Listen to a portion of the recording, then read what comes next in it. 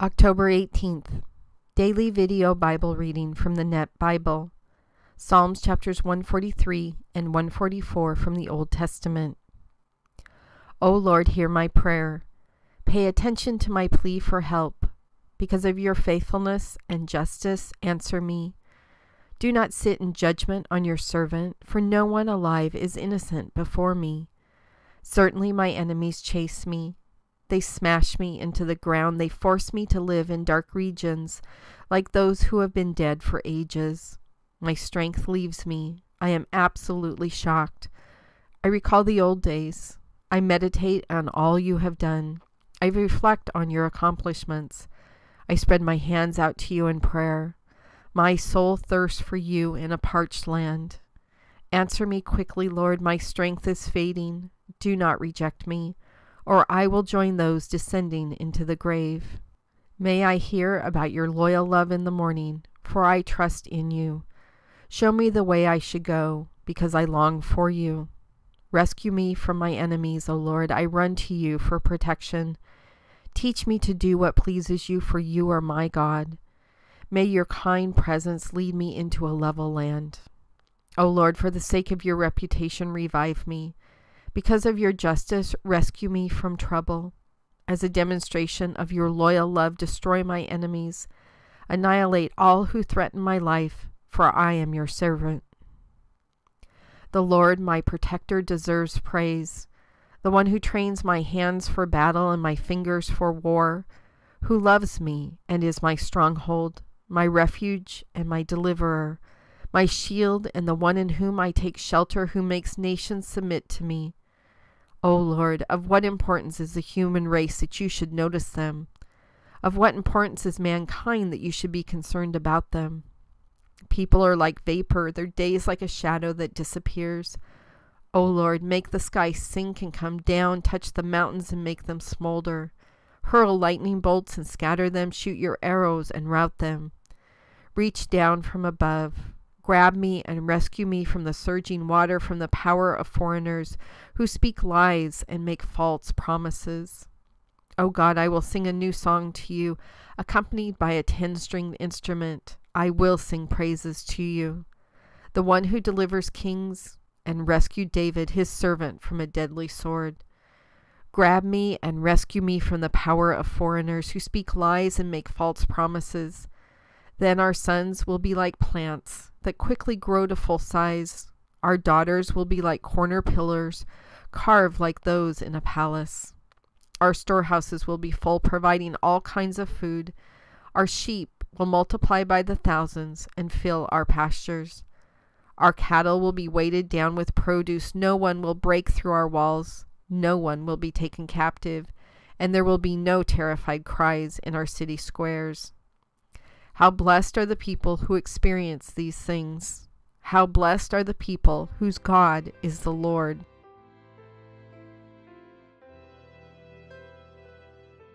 God, sometimes we get caught up in the whirlwind of the current drama. We feel like what is happening in our 5 minutes of pain, even though it might be 5 days or 5 months or 5 years, that then becomes our sole focus for our life. I always equate it to a time that I spent in Florida. I was down there when Hurricane Andrew hit, and not only was I down there when Hurricane Andrew hit, but as you know, I was right dead center in the middle of all of that disaster. And what was fascinating to me as we did relief work the following months afterwards is people had this destruction mindset, that because they were in the midst of all of this destruction that Hurricane Andrew had caused, and granted it was really bad, most of them didn't have houses, possessions, cars, running water, electricity, ways to feed their children. It was really bad. But what was amazing to me is literally 15 minutes north of them, 15 minutes north, there was running water, electricity, food, pretty much anything that they could want. But because they were in the midst of this destruction, their mind wouldn't allow them, their hearts and their actions wouldn't allow them to see beyond that. In every natural disaster since then I've been in, I've seen the same phenomenon happen where people can't get out of that mindset. They can't see beyond, to see the opportunities beyond that.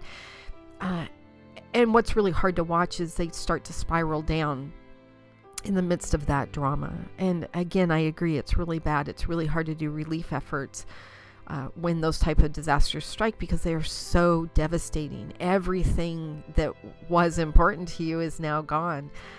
Another good reason to not have faith in the things of the world. But people start to spiral down as they get caught up into this. But I see that in my own life, that when things happen, let's say somebody says something the wrong way to me, or I lose a relationship, or I have financial, there's a plethora of things that we could add to that list, right? We tend to get caught up in that swirling effect, that we can't see past what is happening in our own lives to see anything that you have done in the past. And so I love this psalm where he says, I recall the old days. I meditate on all you have done. I reflect on your accomplishments. He's holding on. His strength is coming from the fact of your consistency, your amazing sovereign power that has always shown up in his life. And he's looking back on his life and seeing all of those pieces and knowing that whatever he's going through is going to fall underneath that same grace, that same mercy, that same kindness, that same love that you've always showed him. And, you know, we could even go back further than our lives. Ever since we had stories about people that were yours, we've seen that same consistency with you. So God, for everyone who is listening today, who is going through stirring up, who is consumed in a swirling of drama in whatever situation happens to be going on, I do pray for that drama. But more importantly, I pray for them to be able to lift themselves up and out of that drama and remind themselves of all the things that you have done for them in the past, that you've always been there, that you've never left them, that you've always loved them, you've always shown them grace. And you've always come in and taken care of the situation. Perhaps not in the way that we want you to, but always in a way that is better for us. God, allow us to hold on to our past, not in the sense that we can't move forward, but in the sense of realizing the consistency of your amazing sovereign character. God, allow those pieces of our memory and of our heart, allow those to strengthen us where we're at right now. And more importantly, allow us to move forward out of this swirling drama that we're currently in. Oh, things of this world. In your Son's name I pray. Amen.